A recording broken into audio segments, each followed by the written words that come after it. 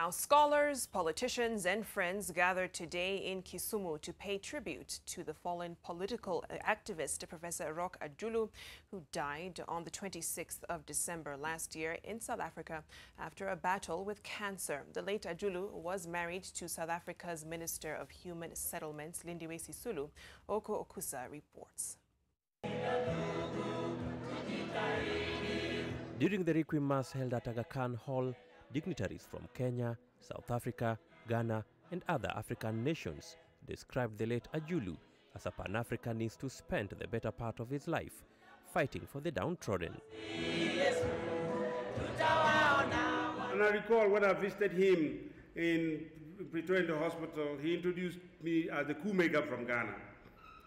He would wonder at how much we struggled to create the conditions for the then generalists to come to power, only for us to end up in exile. I do feel very, very proud that I can associate myself in this ceremony to celebrate a life of a great Kenyan, a great Pan-Africanist, a great internationalist, a brother.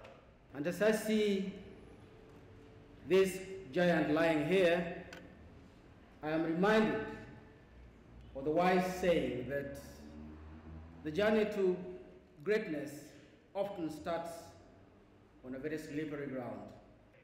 The 66-year-old Professor Ajulu was also remembered for leading a movement of African students against apartheid while studying at the National University of Lesotho.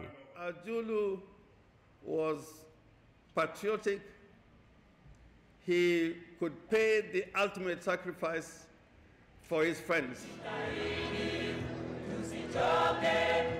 His wife Lindiwe Sisulu is the daughter of renowned anti-apartheid activist Walter Sisulu, who served more than 25 years in imprisonment at Robben Island.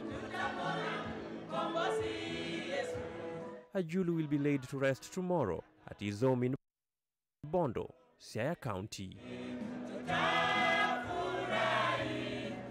Ouko Okusah, NTV.